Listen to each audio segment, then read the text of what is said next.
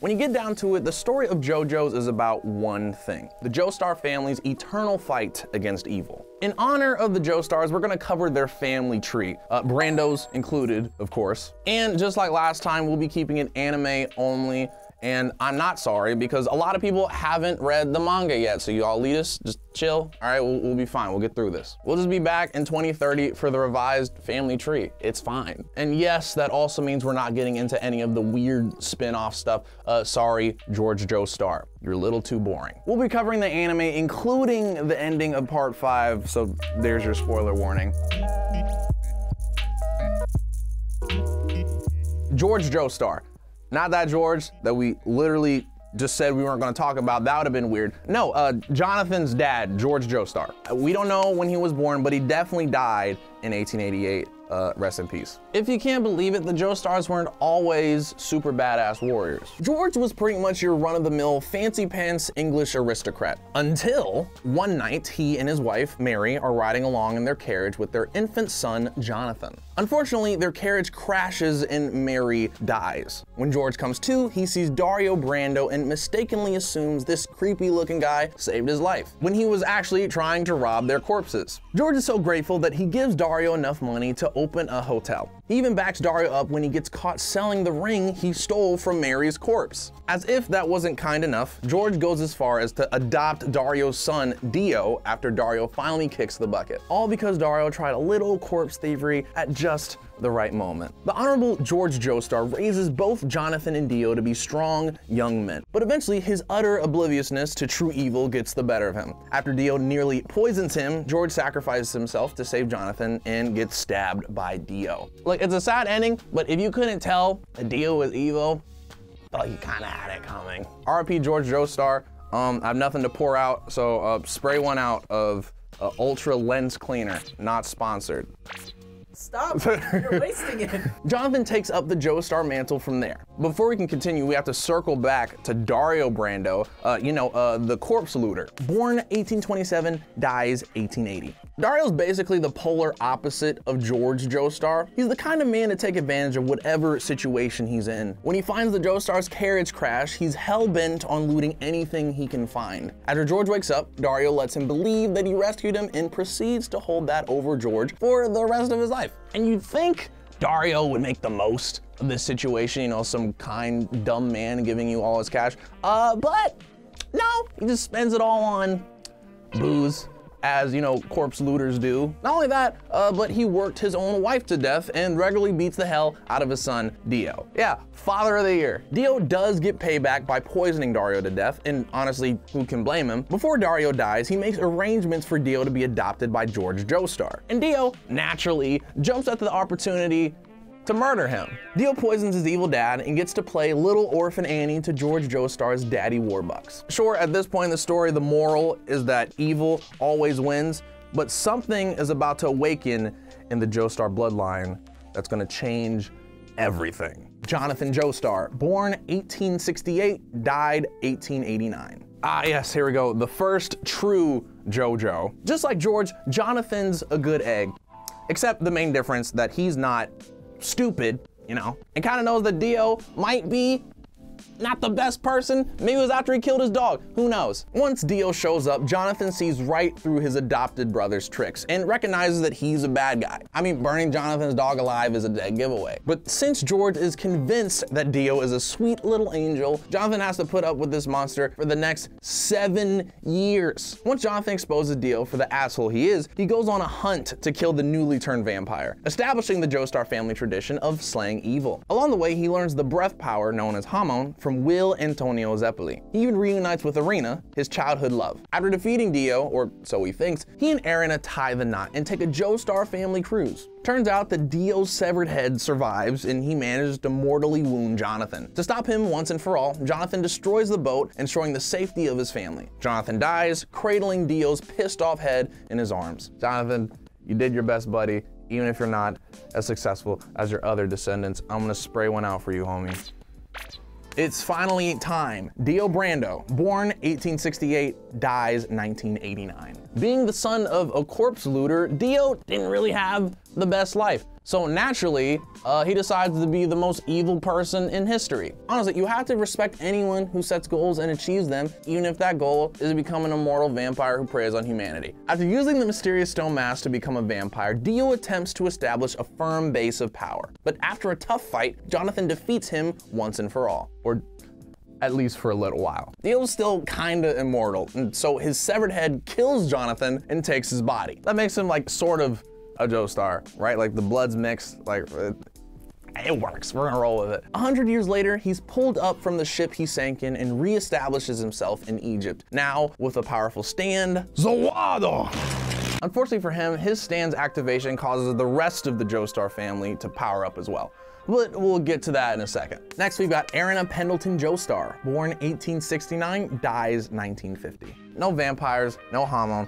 Adrian is just a young girl from the English countryside. Jonathan saves her from bullies when they're kids, setting their relationship in motion. Dio decides to pull a Dio and steals her first kiss, and she's too embarrassed to see Jonathan after that. She heads to India with her father for the next few years, possibly doing some nasty colonial stuff since this was in the late 1800s, and eventually she returns to England and becomes a nurse, reuniting with Jonathan and treating his injuries after his first battle with Dio. After Jonathan stops Dio for good, he and Adrian get married and have a kid. You know this. But when Jonathan destroys the ship to stop Dio's head, Adrian escapes and adopts the only other survivor on the ship, a baby girl. Eventually, she helps raise her grandson, Joseph, and is well known as a strong woman who lives a long life. Frankly, for a Joestar, she has an incredibly kind fate. Maybe it's the Joestar blood that's the problem. The one no one cares about, George Joestar II, born 1889, dies 1921. As for her son, George II, he's a great example of how badly life can go for a Joestar. George was sitting nice and peacefully inside Adrian's womb when Jonathan was killed and never lives the life that he deserved. Sure, he joins the British Air Force, but he never learns hormone. So once he discovers that his superior officer is a vampire, he's DEAD dead. Sorry, buddy. Seems it's just the fate of George's to die horribly to vampires. Cue the sad music. Really, George's greatest contribution to the series is spitting out Joseph and being plot fodder for Joseph. So you get like a little, like a baby, like a little, like all right, that's still too much. A little bit back, you're okay, whatever, we're gonna move on. Next, Elizabeth Lisa Joestar, born 1888, dies, we're not too sure. As a baby, Lisa had the bad luck of being on the same boat as Dio's head. At least she had the good luck of surviving. After Adrian saves Lisa, she sends her to live with Straizo, a renowned master of hormone. Eventually, she gets together with George, and they have a son, Joseph. I mean, it wouldn't be the first time that a really badass girl got with a pretty meh guy. I mean, think of any anime protagonist. When George gets killed by one of Dio's old vampire thralls, Lisa leaves her home and uses her hormone training to take revenge. Trouble is, killing an officer in the British Air Force might be a bad look. So the always useful Speedwagon Foundation hides Lisa and gives her a new identity. In time, she comes to be the teacher of Will Zeppeli's grandson, Caesar Zeppeli, as well as Joseph, her own son, even though he had no idea that his hot teacher was his mom. Editor, can I get a nice? Nice! Nice! Not that nice, homie, that's your mother. Together they fight and defeat the last of a dangerous race known as the Pillarmen. If you want more info on them, refer to our JoJo's Bizarre Adventure anime timeline. That video took forever, so please watch it. I died making that. With the world safe, Lisa is free to settle down at long last, living out the rest of her days in peace. Is this our first old age? Good one. Pour one out for old age death. Kind of lame, but healthy, so I'll take it. Finally, my boy, Joseph Joestar, born 1920, dies. I think he's still alive, but we're not too sure. He's really old. Oh my God! Here we go, everyone's favorite lovable scamp, Joseph Joestar himself. With George II dead and Lisa in hiding, Adrian and Speedwagon raise Joseph in their stead. Over time, he learns to use his inherited hormone powers, which really come in handy when the Pillarmen awaken. Now, Joseph has to battle against a threat even greater than Dio. With his trademark ingenuity and good humor, he defeats the Pillarmen. Shortly after the battle, he gets married to Susie Q. Over the coming years, they have a daughter, Holly Joestar, who eventually gives them a grandson, Jotaro. But by the time Joseph's in his 60s, the era of peace has ended. Dio's back, and now in all capital letters. Joseph has to stop him, now with the power of his newly awakened stand, Hermit Purple. Honestly, Hermit Purple is unreasonably weak given how cool Joseph is, but he brings some buddies along on the adventure to help out, the Stardust Crusaders. It's a long, tough journey, but the gang finally catches up to Dio in Egypt. Dio almost kills Joseph, but Jotaro saves him at the last second by having medics transfuse Dio's blood into him and restarting his heart. The color returns to his face, the light returns to his eyes, and he lives on to cheat on his wife. Well, actually, Josuke was born before that, but I'm sure he did some cheating afterward, so it's fine. His illegitimate son, Josuke, stays in Japan and has his own battle against evil stand users. Joseph stops by to meet him, and things are pretty awkward, but while he's in Japan, he adopts the invisible baby, Shizuka Joestar, causing his wife to chew him out once again. Next up is Holly Joestar Kujo, born 1942, dies, we're not too sure. Joseph and Suzy Q's daughter, Holly, is mind-bendingly sweet, though she lacks the hot-bloodedness that gives most of the Joestars their power. As a result, she stays out of the major conflicts. She moves to Japan to live with her husband and watch over her son, Jotaro. Considering how gruff that boy is when we first meet him, you know Holly is an absolute angel. When Dio awakens, she also develops a stand like the other Joestars, but she's unable to properly control it due to her lack of strength. As a result, she succumbs to a great illness, fueling the Crusaders' quest to defeat Dio and save her. In the end, they're successful and Holly returns to her old, cheery self. Next up, my boy, Jotaro Kujo. Born 1970, there's nothing here.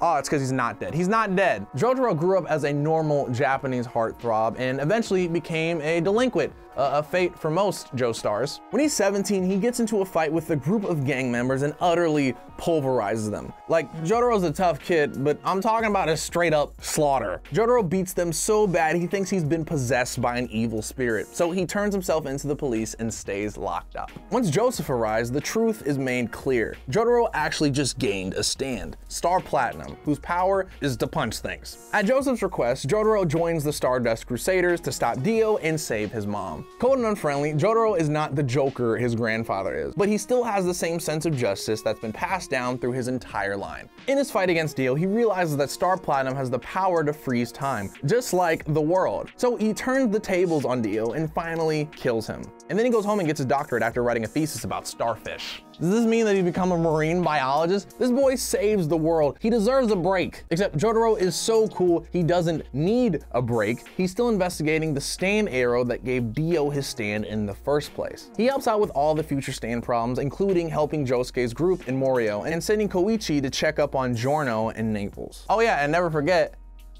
starfish.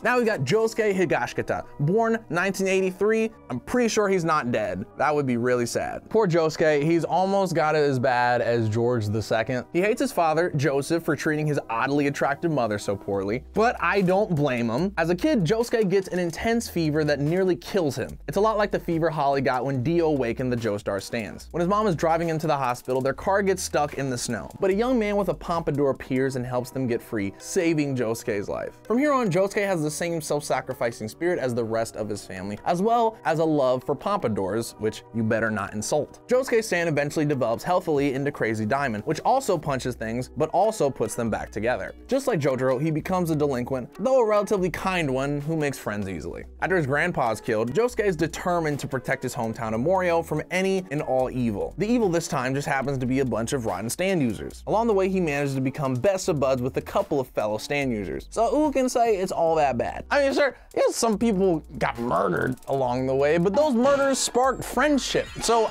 I see it as a net positive. Josuke and his friends face off against the serial killer Yoshikage Kira and his stand, Killer Queen. With the murder of all murderers out of the way, Morio returns to peace and tranquility. Josuke even learns to stop hating his father along the way, though he did get some revenge by stealing his wallet. Real Dario Brando move there. Josuke. Finally, Giorno Giovanna, born 1985, and he's not dead yet. Look, I love Giorno, but he's like the broken branch on this family tree that's barely hanging on. See, he's actually Dio's son, but Dio stole Jonathan's body a while back, and I feel like I don't have to explain this, but the whole baby making part is below the neck. So yeah, that's how Giorno has Joestar blood. His hair was originally that familiar Joestar black, but it eventually turned blonde because Deal's vampire magic works in mysterious ways, I guess. And I should give Josuke a break. Giorno really had it rough. Growing up, Giorno faced constant neglect from his mother and was abused by his stepfather. And his real father was not around, obviously. He was dead. The only one who ever looked out for him was a gangster that Giorno protected. Like with Josuke, this early encounter inspired Giorno's passion for justice, like a true Joestar. See, Giorno Giovanna has a dream to become a gangstar and use the mafia to help others instead of hurting them. To realize his dream, Giorno ends up pitted against the rising Passion gang, which has an assortment of stand users. Thankfully, Giorno has a stand of his own, Gold Experience. Over a wild week and a half, Giorno teams up with Bruno Bucciarati's squad and defeats the leader of Passion, unlocking Gold Experience Requiem in the process. It's basically an advanced version of his stand, which is practically unbeatable. And so Giorno finally becomes a gangstar and turns Passion into a compassionate gang, which helps those in need. Of course, the Joestar line doesn't stop with Giorno, but this is an anime-only video, so we'll have to save the best Joestar for another time. I won't even give you a hint as to who she is. Just know she'll do her best to stop the forces of evil, because that's what a Joestar does. And we're GetintheRobot, your anime explainer, and that's what we do. I'm Kurt, that's what I do, because that's my name. And be sure to subscribe, and that's what you should do. Please.